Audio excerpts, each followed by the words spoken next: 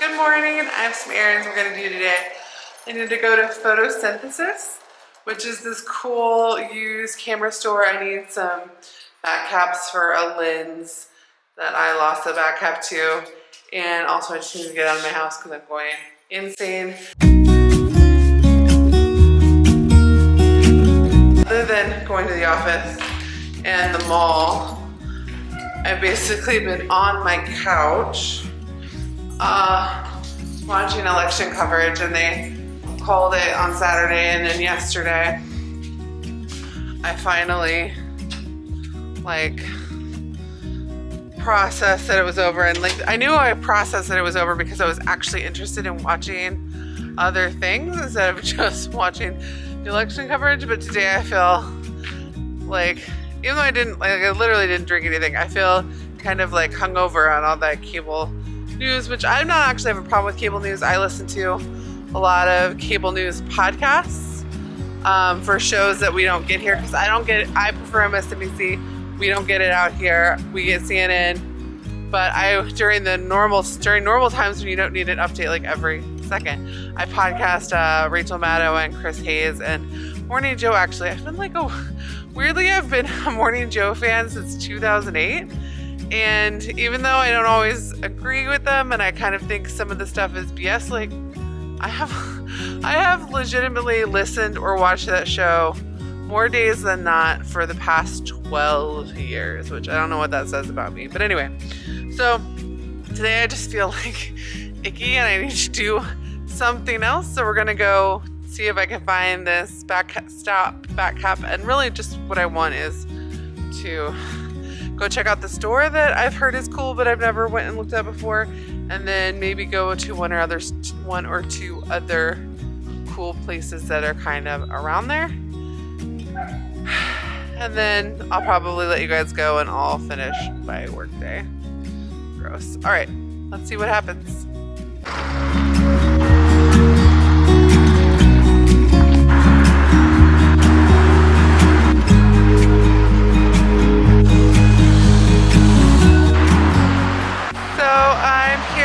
Photosynthesis. Look, they have a advertisement for this camera, which is funny. I didn't actually buy it here. I thought about buying it here, and then it was easier to get it on Amazon.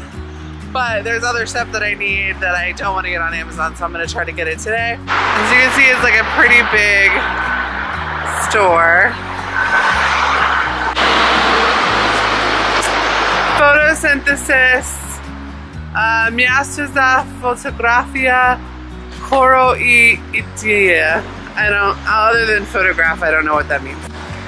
I do not speak Bulgarian, but let's go inside.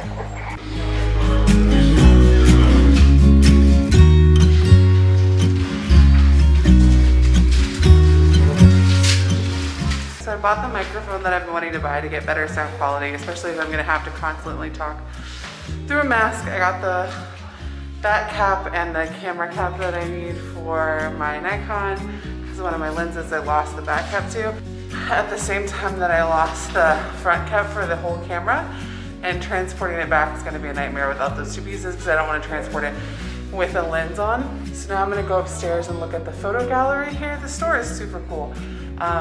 It was great just seeing all the stuff instead of looking on Amazon. So I'm going to go upstairs and check out the photo gallery, and then maybe sit and have a coffee in a cafe. I don't know. The cafe is the store is really cool.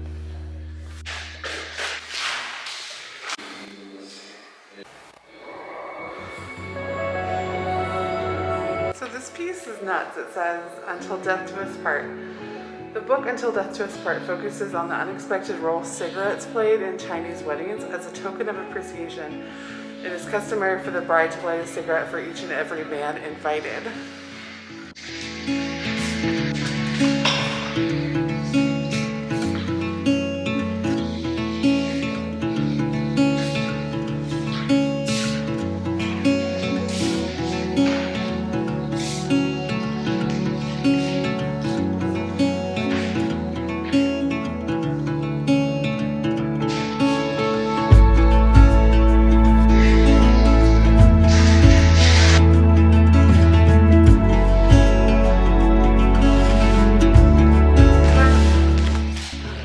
There's literally no one else up here, so I'm just gonna take my mask off. This whole exhibit is just so interesting. So like what I do is a lot is travel photography that are specifically editorial photos to go with instructions and to go with like, you know, like Instagram photos, but I'm not like a super Instagrammer. So I actually made a video for my blog coaching channel about like how, like the types of photos you need to take that you might not think about to do,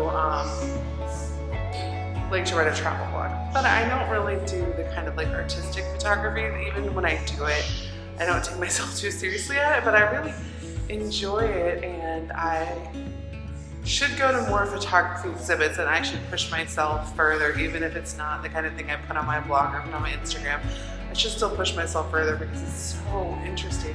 Like this whole exhibit is things like is negatives and photographs from the People's Republic of China that were found later by artists and reinterpreted and reimagined and just displayed in different ways, and it's so interesting. And even though I take so many photos, it's like how often do I think of them as like art? Almost never. It's always to like show something, and I just should do more artistic photography, even if it's just for me, for my own sense of creativity and purpose.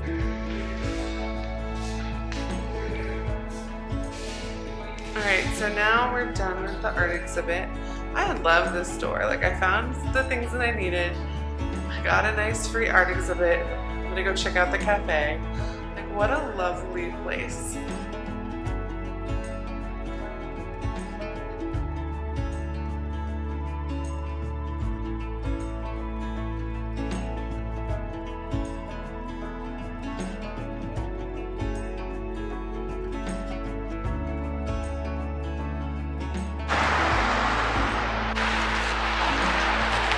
So that was lovely. I love tiny art museums. I love tiny art galleries and spaces where you just like wander in, get 15 minutes of ideas and beauty and thoughts and interestingness, and then like don't get me wrong, I love big art museums, but I talk a lot on our podcast about how sometimes when you're in Foreign City you just want to do a little bit of art or a little bit of history, and so something that lasts for an hour, or in this case like 15 minutes, can be so much more memorable and stick with you longer, and it's more interesting than a big giant museum where you have to spend all of your time and energy, and maybe by the end of your eyes are bleeding. But the cafe looked super cute, but I didn't actually get anything in there because none of the people that worked there, they were all outside smoking. And so we're across the street now. What I want to do is walk around this area, but I haven't really explored this little tiny corner of town before. And so I would like to do that before moving on to my office. So let's see what else we can find.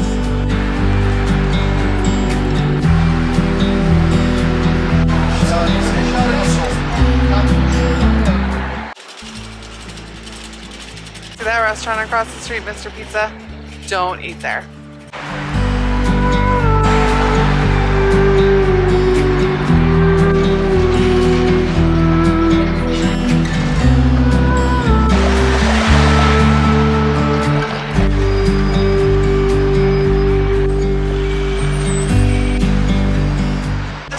After the statue of a patriarch. Patriarch is like a bishop in the Orthodox Church.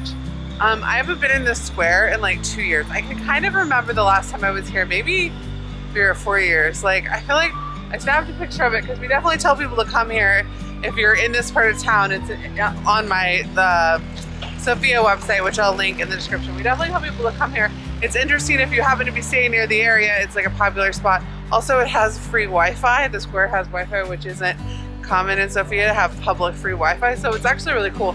I just haven't been here in a long time. And when I plugged in the address for the store in the taxi, I wasn't really paying attention.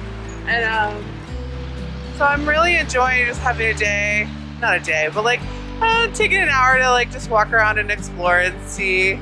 It's been so long since I've been in the area.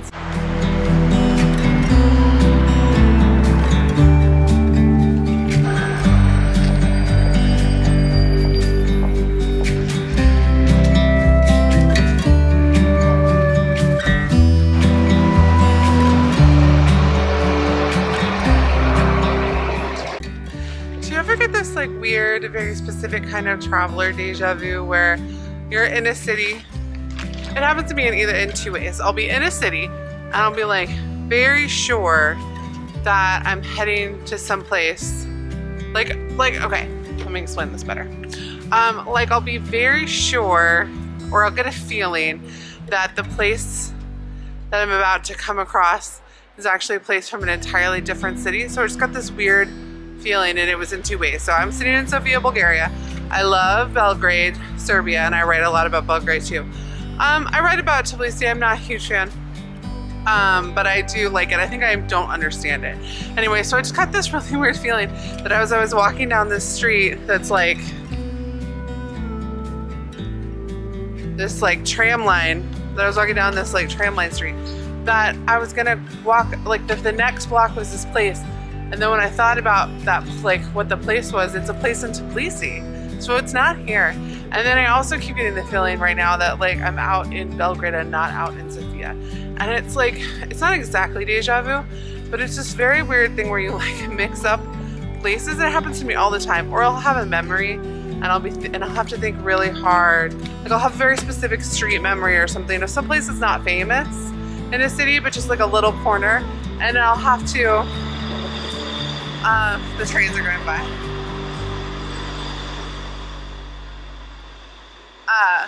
I'll have to like stop and think like, wait a minute, where was that place? And this, like the time that this happened to me that was the most like significant was like I kept rounding this, in my memory, I kept rounding this corner and I couldn't figure out what the corner was. And then finally I realized, oh, that's a corner in Athens.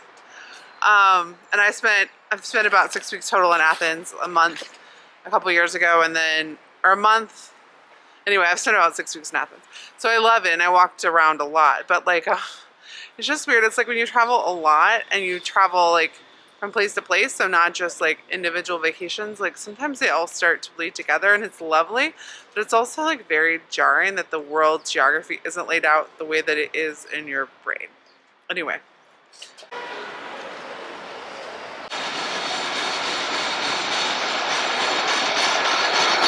So I love the old vintage trams here, and the new ones, it's like they're more comfortable, but the vintage ones are just so much prettier to take photos of. And I didn't realize apparently this block is jackpot for it. I just got some really great photos. I think I'll stick one up on Instagram. But yeah, if you love vintage photos, this little area is definitely the place to be. Photos of vintage trams, not vintage photos. When I first moved to Sofia, I thought it was so funny that Europe also had Black Friday. It's like an American Thanksgiving thing, like it's just a shopping day after Thanksgiving, but now it's become like this worldwide phenomenon. But here's the first advertisement I'm seeing this year for the Black Friday sales here in Sofia.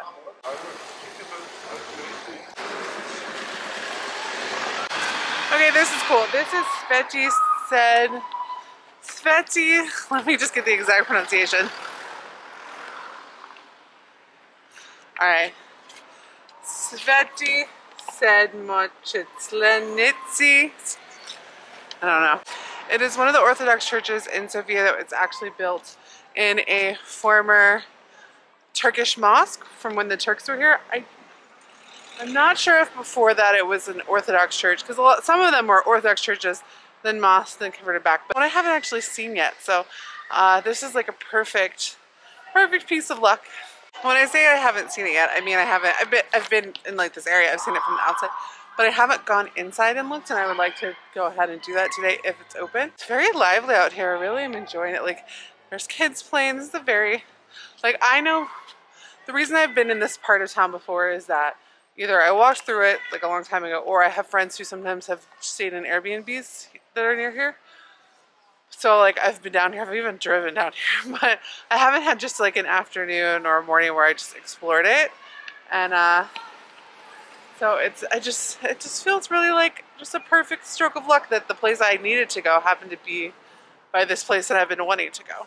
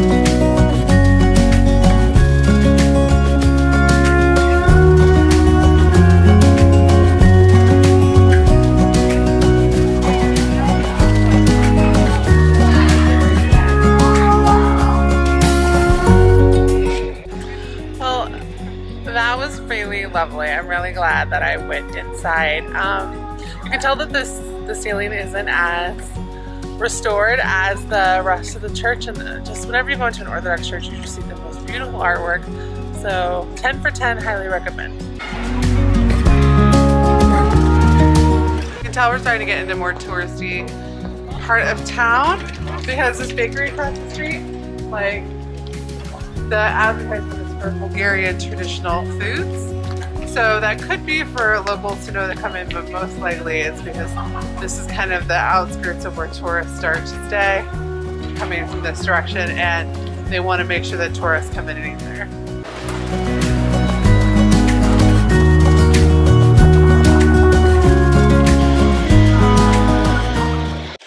This area makes me sad.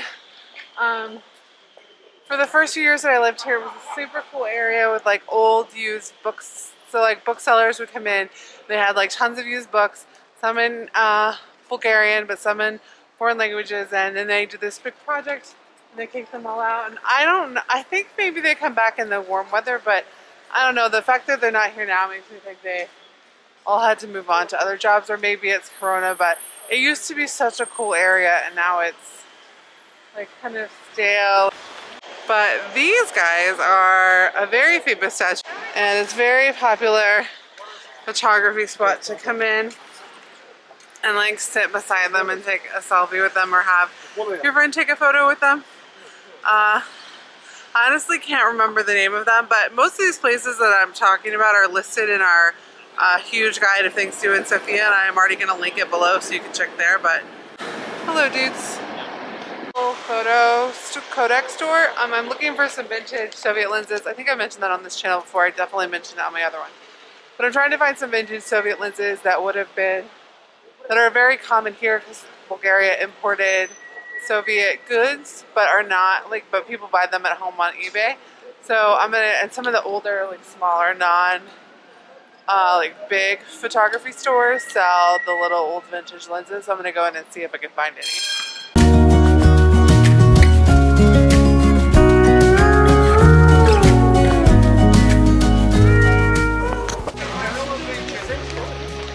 No luck. It's a cool little store, but everything's new.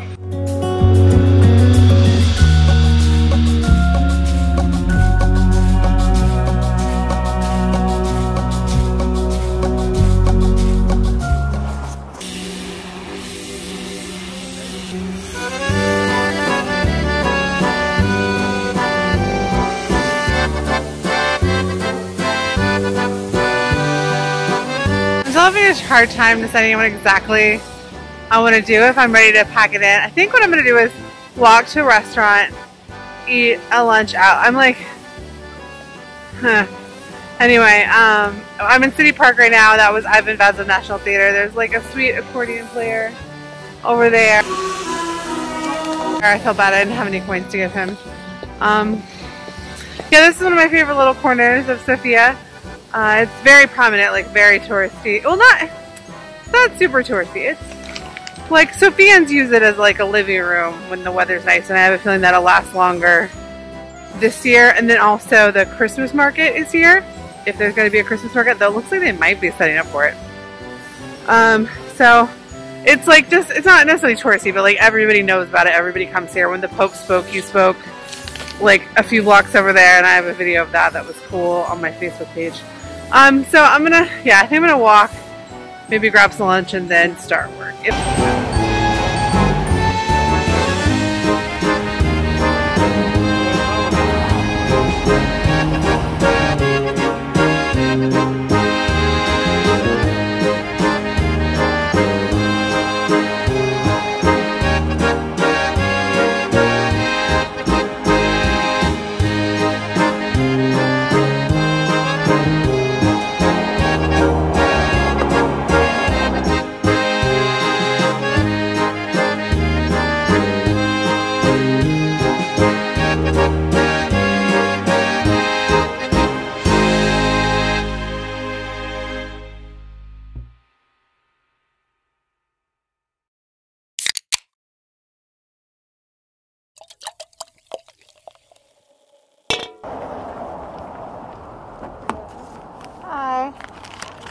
Sorry, I had to get cash.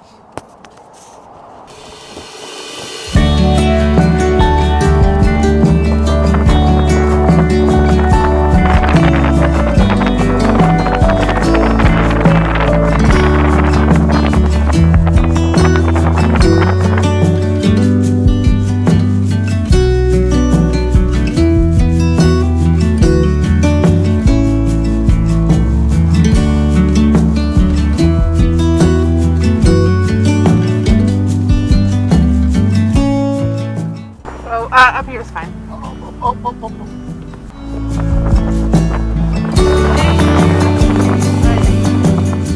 The taxi just dropped me off across the street from the office, so I'm gonna get some work done the rest of the day. And thanks for tagging with me on my walk around the city. And I'm gonna let you go now. If you like this video, if you want to learn more about what it's like to live in Bulgaria, or you want to see our move back to America, you can subscribe to this channel and hit the notification bell.